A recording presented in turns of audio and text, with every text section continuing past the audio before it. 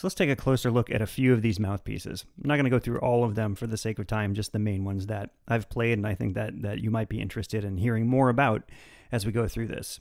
Up first is a JJ Babbitt Otto Link from around 1997 that cost a whole $74 back then. So value in money, I mean, with inflation, it's probably about the same now.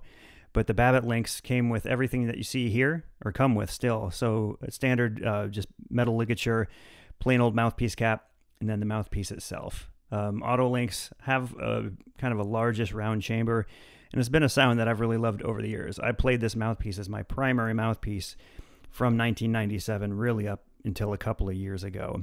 And for me, it's still the most comfortable and best sounding mouthpiece that I have. Comparatively, here's a more modern Babbitt Link. You can see from the previous video that the rubber degradation really changes colors over time. This is pretty much brand new. I haven't played this one much. It feels a lot more resistant than the original Link that I bought. And real quick, let's throw this Meyer 7 into the mix. Keep your eyes peeled at estate sales, because I bought two Meyer 5s, this 7M and the Selmer Soloist Style F for $8 sitting in a case. I asked how much the plastic was, and the woman said $8. So I gladly grabbed the mouthpieces and ran. I should probably shed some of these because I don't really play the Meyers, but much like the Otto Link, it's a little bit mellower, I feel, than the Link is. It doesn't get quite the bite, which is why I like the Link a little bit more. But for a standard jazz mouthpiece for not a lot of money, a Meyer is probably the best bang for your buck. Here we have a Jody Jazz HR Star. It comes with a Rico H ligature, the mouthpiece cap that fits that ligature. And then it all comes in this nice pouch. I really do like the Jody Jazz, but it has a little bit smaller chamber than the Otto Link, and it's a little bit brighter. It's not really up to my taste. A little bit harder for me to get used to playing, but it's been a great mouthpiece in the pinch when I feel like I'm not getting where I need to with the other mouthpieces. And last, let's take a look at the Theo Wanne one from Better Sax a couple of months ago. This is what you get with the mouthpiece.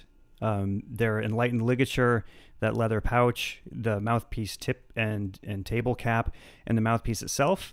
I have been enjoying playing this mouthpiece.